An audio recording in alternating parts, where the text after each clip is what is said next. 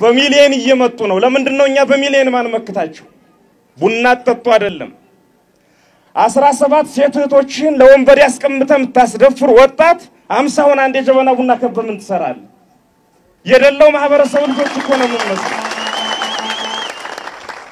ጉንጭ ውስጥ ያለ ጫህትን አውጥ ተጠፋ ጃምቦንቶ ተሽሎክሉኮ ፈርተ ምኝታ ቤት ተደብቀ ምታመልጠው ማዕበል አይደለም የመጣ ራሳችንን እናዘጋጅ በቂ ዝግጅት እያደረግን አይደለም አማራ ያለው አንድ አማራጭ ብቻ ነው ይህ ህዝብ ጥቁሩም ነጩም የሚጣለው ህዝብ ነው ካዳንም ያተርፈን ክርስቶስና ክንዳችን ብቻ ነው መልፈስፈስ ያስፈልግም ሙጣና ሰልጥን ፊኒሽ ሴት እህቶቻችን ስልጣን ያልወሰደው ደልዳይን አታግቡ በቦይፍሬንድነት አተያዙ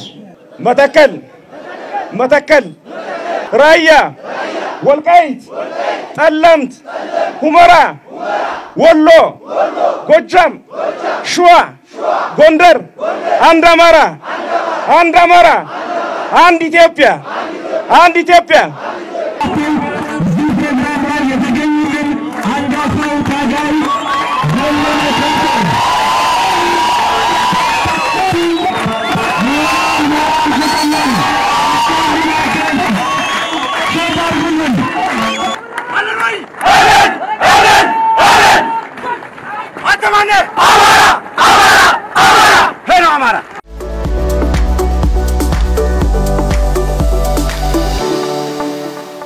አማራ ተሰባስቦ አንድ ሆኖ ሰልጥኖ ራሱን ለመጣበት አደጋ የሚያዘጋጁበትና ተዘጋጅቶ የምናይበት ቀን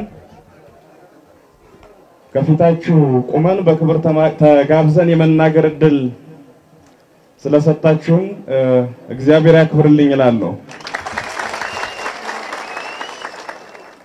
ዛሬ ሰለጠነው 250 ሰው ራሱን በደንብ ካዘጋጀ መላ ሸፈረን ብቻ ሳይሆን አካባቢውንም በቀጥ አድርጎ መጠበቅ የሚችል ኃይል ነው ይህ ኃይል በሰሜን አቅጣጫ ለመጣብንና እየወረረን ላለ ጠላት ብቻ ሳይሆን ከሰሜን ምዕራብ እስከ ደቡብ ለተዘረጋው ጠላትም ጭምር ብቻ ሳይሆን ለሚቀጥሉት 50 ዓመታት ከስብና ካርታ ላይ ሊሰርዙን ለተነሱት ለእኩይ ጸረ አማራ ኃይሎች ከጥልቅ አማራ ጠል ፍልስፍና ለበቀሉ ኃይሎች እነሱን ለመመከት የሚያስፈልገው ኃይል የመሰረትንበት ጥንስስ እርሾው ጽንስ አድርጋችሁ እንድትወስዱ ተፈልጋለሁ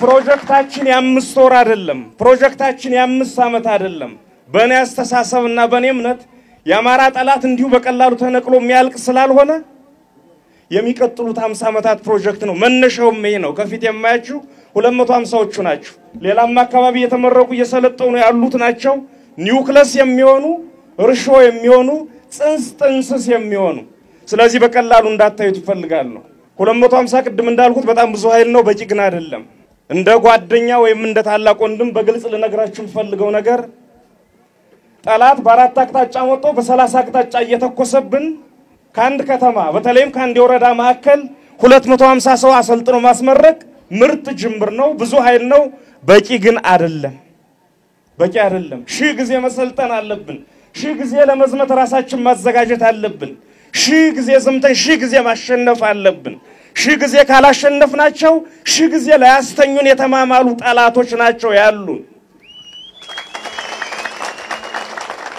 በሚሊዮን እየመጡ ነው ለምንድነው እኛ በሚሊዮን ማን መክታቸው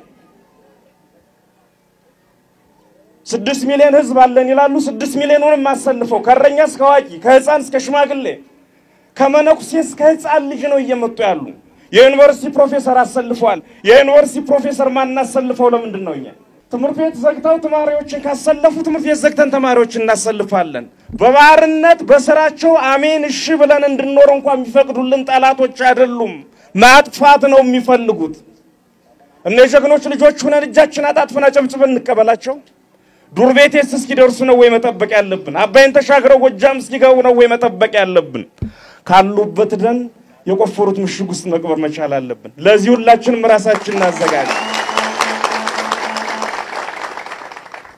የተለያየ መድረክ እየተናገርኩት ነው እዚህም ብናገረው አይከፋም አይጎዳም አያሰክርምም ሲደጋገምም ቢደጋገምም አንድ ወር ከ3 ሳምንት ነው ወደ ከተማ ከመጣሁ ጫካ አንድ ወር ከ3 ሳምንቱን ሙሉ የተለያየ ቦታ ለመሄድ ሞክሬያለሁ የወጣቱን ንቃት የወጣቱን ዝግጁነት ስነ ልቦና ለማየት ሞክሬያለሁ በበቂ እየተዘጋጀን አይደለም አሁንም አንድ የጀበና ቡና በ50 ወጣቶች ተከቦ ነው የማየው ቡና ተጠጡ አይደለም 17 ሴት እህቶችን ለወንበር ያስቀምጠ ምታስደፍር ወጣት 50 ሆነ አንድ የጀበና ቡና ከበ ምን ትሰራለህ የደለው ማህበረሰብ ልጆች እኮ ነው የምንመስለው ጉንጭ ውስጥ ያለ ጫህትን አውጥ ተጠፋ ጃምቦንቶ ባዘቦቱ ጊዜ ሁሉንም ሁላችንም አርገነዋል ምን እስኪሆን ነው ምን ጠብቀው ፍርሃት ነው ሞት ነው ምንፈራው ከፍርሃት በላይ ትልቅ ሞት የለም ፍርሃትን መጀመሪያ ገደሉት ደግሞ ምኮ ምንፈራው ሞቱ ምኝታ ቤታችን ድረስ እየመጣ ነው ዘረኛ መንጋ እህትክን ሲደፍራት ማየት ማትፈልግ ከሆነ ዘረኛ መንጋ እናትክን ከፊት ሲደፍራት ማየት ማትፈልግ ከሆነ ዘረኛ መንጋ ሴት ልጅሽን ከቦ ሲደፍራት ማየት ማትፈልግ ከሆነ ውጣና ሰልጥን ውጣ ከጫት ቤት ውጣ ከመጠጥ ቤት ውጣ ሰልጥን ጠላትክን ለማጥፋት ተዘጋጅ ጠላቶቻችን አሁኑን ማጥፋት ያለብን ምዕራፍ ላይ ነው ምንገኘው ያለዛ ያጠፉናል ተሽሎክልኮ ፈርተ ምኝታ ቤት ተደብቀ ምታመልጠው ማዕበል አይደለም የመጣ ሁለት አማራጭ ነው ያለን ወይ ማሸነፍ ወይ መሸነፍ እንፈልጋለን እኛ የጀግኖች ልጆች እንኳን እነዚህን በዘረኝነት ያነጿቸውን የዘረኝነት የመንፈስ አባቶቻቸውን ጣሊያንም በ5 አመት ነው አግለብልበን ገርፈን ያባረርነው ራሳችንን እናዘጋጅ በቂ ዝግጅት እያደረግን አይደለም በአንድ መቆም ከቻል በአራት አቅጣጫ አይደለም በ44 አቅጣጫ ይምጡ ባፍንጫቸው ማቆም እንችላለን ትቢታቸው ማስተንፈስ እንችላለን አማራ ያለው አንድ አማራጭ ብቻ ነው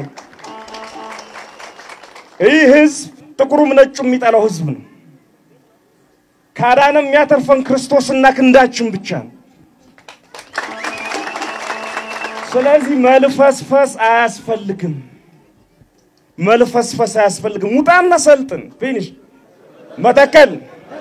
መተከል ራያ ወልቃይት ጠለምት ሁመራ ወሎ ጎጃም ሸዋ ጎንደር አንድ አማራ አንድ ኢትዮጵያ አመሰግናለሁ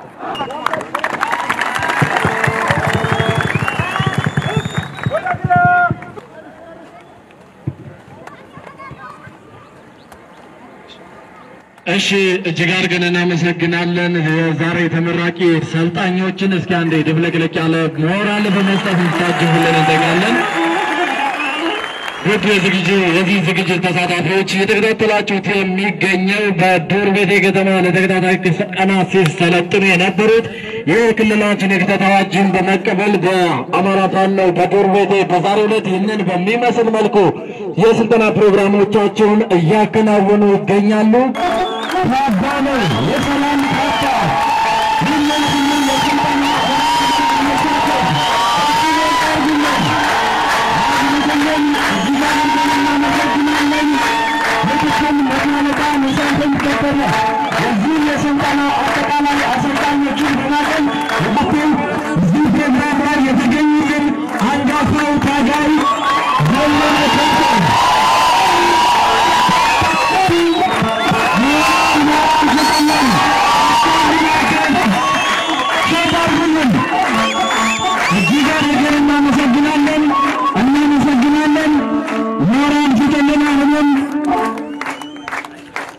ወገኖቻችን በአማራነታቸው ምክንያት ብቻ ሲፈናቀሉ ለነሱ ብርድ ልብስ ቆሎ ተሸክሞ መሄድ ይቁም። ጠላቶቻችን እንኳን ሊገሉን ሲያስቡ ገና ከቤታቸው ብርክ እንዲይዛቸው መደራጀትና አንድ ላይ ሆነን መቆም አለብን። ከወልቃይት ሲያፈናቅሉ ብርድ ልብስ ተሸክመን መሄድ፣ አጣየን ሲያወድሙ ባህር ዛፍ ቆረጣ መሄድ፣ ይሄ አማራ ባህሪ አይደለም። ደጋግሜ ስለሆነ የኖሩት በዚህ 10 ዓመት ውስጥ አንድ ማህበረሰብ ተደራጅቶ ባንድ ካልቆመ እንዳልቃሻ ሕፃን አልፎ ያጅ ሁሉ ነው እየኮረኮመ የሚያስለቅሰው በልቅሶው የሚስቀው። እስከ መቼ ነው እነሱ ሲያቃጥሉኛ ስንገነባ እነሱ ሲያፈርሱኛ ስንገነባ ስንክም እንኖረው? እስከ መቼ ነው ከሞት ለተረፈው ወንድሙ ውሃ በቆዳን ጠልጥለ ቀለብ ሲሰፍር የምትኖረው? ለምንድን ነው ከመጀመሪያው ጠላት ሊገለም የሚያስቡ? ያን ድፍረት ከየት አመጡት? ዱላ ላይ ያዘው ሁሉ የመነዳትን ወኔ ከየት ነው ያመጣነው? በአያቶቻችን የለ በየት አቅጣጫ ሽል ደርበን ነው? ስለዚህ እንሰልጥን። ጎንደርና ወሎ ላይ ዋግ ላይ ጠላት እህቶችን እናትን ሴት ልጅን በመንጋ እየደፈረ ከተማ ለከተማ ማውደልደል ጃምቦ ይዞ የተቀመጥንበት ቦታ ላይ መምሸት ማንጋት ውርደት ነው። በዚህ አንድ አመት ውስጥ በኔ እምነት እደግመዋለሁ፣ በኔ እምነት ስልጠና ያልወሰደ ጤነኛ አካሉ ቁመናው የሚመጥን ወጣት መጠቋቋሚያ መሆን አለበት መንገድ ነው። ሴት እህቶቻችን ስልጠና ያልወሰደው ደልዳይን አታግቡ፣ በቦይፍሬንድነት አትያዙ።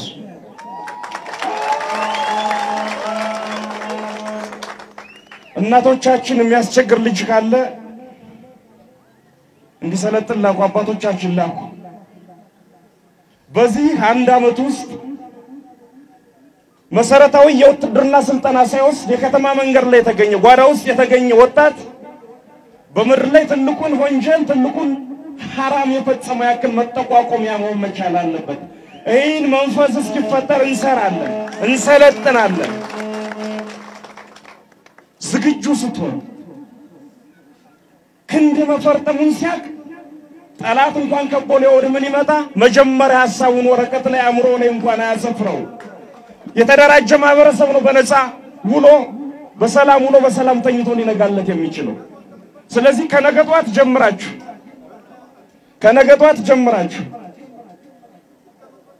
ዛሬ ተመረቁ 250 እንቆችን ስናይ ከበን ስናጨበጭብ ያሉ ወጣቶች ወደ ማሰልጠኛ ካምፖች መጉረፍ መቻል አለባችሁ። እኛ አባቶቻችን ልጆች ነን። የአባቶቻችን ልጆች ከሆነ አባቶቻችን መንሰል ነው።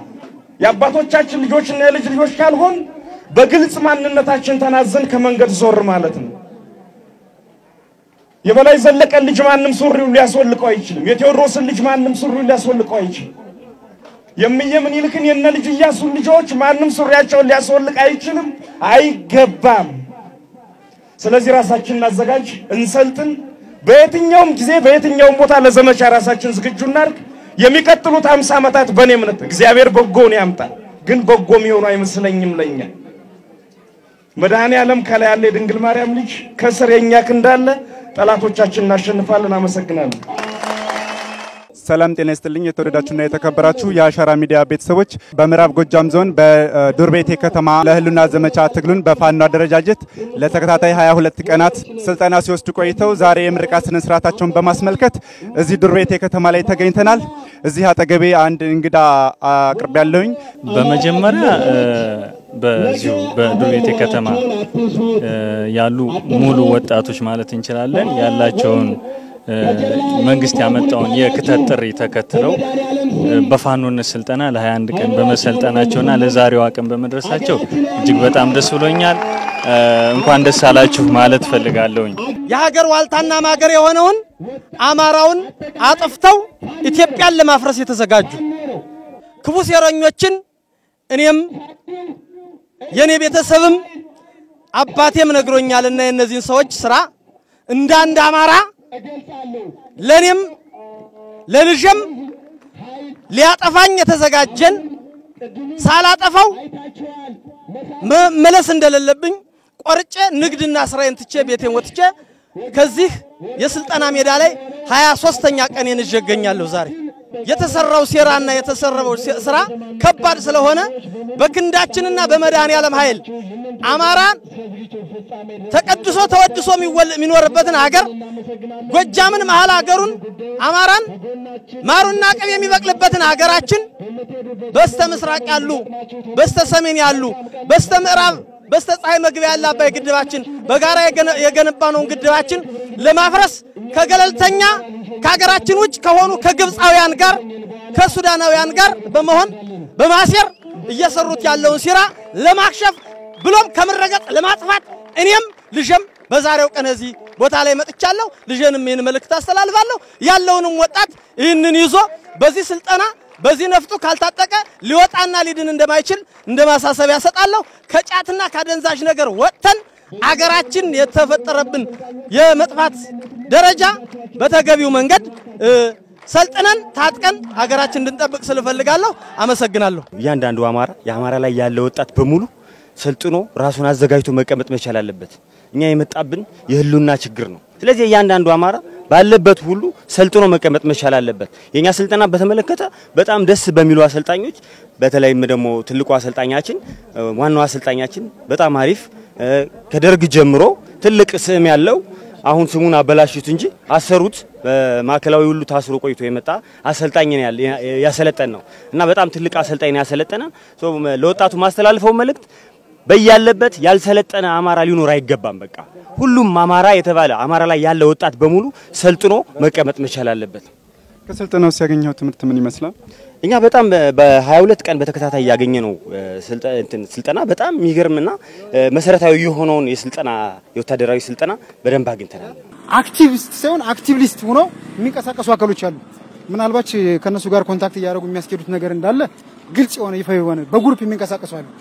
ለምሳሌ አማራ ክልል ልጆች ትግሬዎችን ቡድን በማድረግ እነሱ በመሪነት እየቀጠሉ የተለያዩ ሀገራችን እንዲተጎዳ እንዲተገደለ ህዝባችን ተሰደደ የተለያየ የኛን ሽንፈት ብቻ የሚያቀነቅኑ አካሎች አሉ። ከሚገባው በላይ ጋራና ሸንተረር ሳይመክተና አባሎችን ይዤ በጎንደር በሸዋ በወሎ በጎጃም ምንም አይነት ጎጠኝነት ማመለካከት ሳይኖረኝ ይሄን ስርዓቱን ጽንፈኝነት በተሞላበት መልኩ ምንም ሳይበግረኝ በራሳችን ኢኮኖሚ በራሳችን ኪስ ማንንም ሳይረዳ መንግስትም ምንም አይነት የትራንስፖርት የተለያዩ ሎጂስቲካሎች ደህንነታችን እንኳን ሳይጠበቅ ጓደኞቼን ወይም አባሎቼን ደከመኝ ሰለቸኝ ሳንል እራብና ችግር ቸነፈር ሳይመክተን ማንንም ባላፍ አስተዋጽኦ ሳያደርግልን ነው የኛ ደረጃ የተደራጀውና ወጣቱ ከሚገባው በላይ ከተለያየ ደባሶች እንዲወጡ አድርገናል። ሀገራዊ ስሜት እንዲኖራቸው አድርገናል። 100% ይደራጀ ይላል ነው 100% ከደባሶች እንዲወጡ አድርገናል።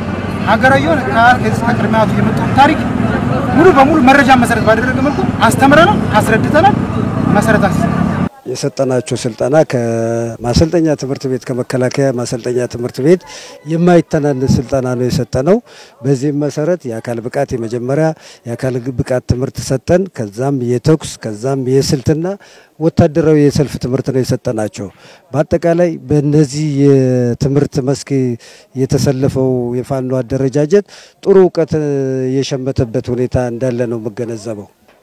ትነግ እንደሚታወቀው ከዚህ በፊትም የአማራን ህዝብና የኢትዮጵያን ህዝብ ሲበዘብዝና ሲያስገድል የኖረ ድርጅት ነው። ከዚህም በኋላ እንደገና ከማዕከላዊ መንግስት ተባሮ ከሄደ ጀምሮ በመቀሌ መሽጎ ብዙ ችግር ሲፈጥር የነበረ ሽፍታ ቡድን ነው። አሁን ይሄ ወጣት ይሄን ነገር አውቆ የሰለጠነው የፋኖ ሰልጣኝ መንግስት በሚሰጠው የግዳጅ ቦታ የመሰለፍ ግዴታ አለበት። ከኔም ጀምሮ ነው ያሰልጣኝም በሆን የመጀመሪያ ጦሬን ይዤ መዘምተው እኔ ነኝ። መንግስትም ደግሞ ይሄን ካወቀ ቀጣይ ስልጣና አሁንም እናሰለጥናለን። የሚቀጥለውንም ስልጣና እየመራን አደረጃጀት አድርገን መንግስት ለሚሰጠን በአማራ ክልል ለተያዙ ቦታዎች ራሱ በአፋጣኝ ደርሰን መሬታችንን በእጃችን ማዝ አለብን ብለን ነው የምናስበው። ስለዚህ አደረጃጀታችንም አሁንም ከታች ጀምሮ ከቀበሌም ይሁን እስከ ወረዳ ድረስ ባለው ከመንግስት አካላት ጋር ተነጋግረን በአስቸኳይ አደረጃጀቱ ተፈጽሞ አስፈላጊውን ግዳጅ እንደምንዋጣ ባለሙሉ ተስፋ ነኝ። የፋኖ አደረጃጀት ከዚህ በፊት ያው በመንግስት ከመጠራቱ በፊት ፋኖ የአማራ ህዝብ የህልውና ዘመቻ አገልጋይ የአባቶቻችን ገድል የሚፈጽሙ የታላላቅ ሰዎች ስም መሆኑ ይታወቃል። ከዛ ተያይዞ ምናልባት አሁን ህዋት ወደ አማራ ክልል መሬት ከገቡ በኋላ መንግስት ራሱ በጠራው የክተት አዋጅ መሰረት ስልጣና እንዲደረግ ጋብዟል። በዚህም መሰረት የፋኖ አደረጃጀት በዱርቤቴ በዋነኝነት የአማራ ወጣቶች ማህበር በዱርቤቴ አስተባብሮ እነዚህን አሰልጣኞች ከተደበቁበት ቦታ አውጥቶ ለዚህ ፕሮግራም አድርሷል። ለወደፊቱ ከዚህ በተሻለ ቁጥር እንደሚቀጥልና ስልጣናው ከዚህ በበለጠ መቀጠል እንዳለበት ይሰማኛል። ምክንያቱም እንደ አማራ ክልል ያለበት ፈተና በሰሜኑ ህዋት አለ፣ በዚህ የቤኒሻንጉል ጉሙዝ ታጣቂዎች አሉ፣ በዛ ኦነግሽን ያለ ግብጽም አለ። ስለዚህ ለህልውናችን እስከመጨረሻው ድረስ ወጣቱ ህዝቡ ሰልጥኖ ህዝባዊ ሰራዊት ሆኖ ስልጣናው ከዚህ በተሻለ ቁጥር መቀጠል እንዳለበት ነው የሚሰማኝ። ምናልባት በዚህ 22 ቀናት በነበረን ስልጣና በመጀመሪያ እድለኛም ነኝ ደስተኛም ነኝ። ከዛ በመቀጠል 22 ቀን ስንሰለጥን እንደ መንግስት የተደረገልን የተወሰነ ትብብር አለ። እውነት ለመናገር ፍቃድ የዱርቤቴ ከተማ ሚኒሻ ጽፈት ቤት ፍቃድ ሰጧቸው ነው አሰልጣኞች የሰለጠኑ። ከዛ በመቀጠል ግን ማንኛውም አይነት ስልጣና አሰልጣኞቻችን በሚሰጡንና እንዲሁም ደግሞ ኢቭን ለኢላማ ተኩስ ወረዳ ስንሄድ ሰልጣኙ የራሱን ሁለት ፍሬ ጥይት በማዋጣት እንዲሁም ደግሞ መዘንጋት የሌለበት የዱርቤቴ ማህበረሰብ ነጋዴዎች እጅግ በጣም ደስ የሚል እስከ 70 ምናምን ሺህ ብር ድረስ በመሰብሰብ ለዚህ ፕሮግራም እንዲያምር ትልቅ አስተዋጽኦ አድርገዋል። አሁንም ይሄ ትግል እንዲቀጥል በዋነኝነት ከመንግስት ባለፈ ህዝባችንን ደጀን አርገን ስንሄድ እንደሚሳካ ነው ምንገምተውኛ። ወጣቱ ሬዲ ሊሆን ይገባል። እኔ ቅድም እንደተናገርኩት መድረክ ላይ ለመዝመት ዝግጁ ነኝ። መንግስትም ለዚህ ማስተላለፍ እንፈልገው መልእክት በቂ የሆነ ወታደራዊ ስልጠና በሚገቡና ብቃት ባላቸው ወታደሮች ሰልጥና ከዚህ በኋላ ትጥቅ ቢያስታጥቀን ከተፈለገበት ቦታ መሄድ እፈልጋለሁ። ምክንያቱም እኔ በሙያዬ መምህር ነኝ።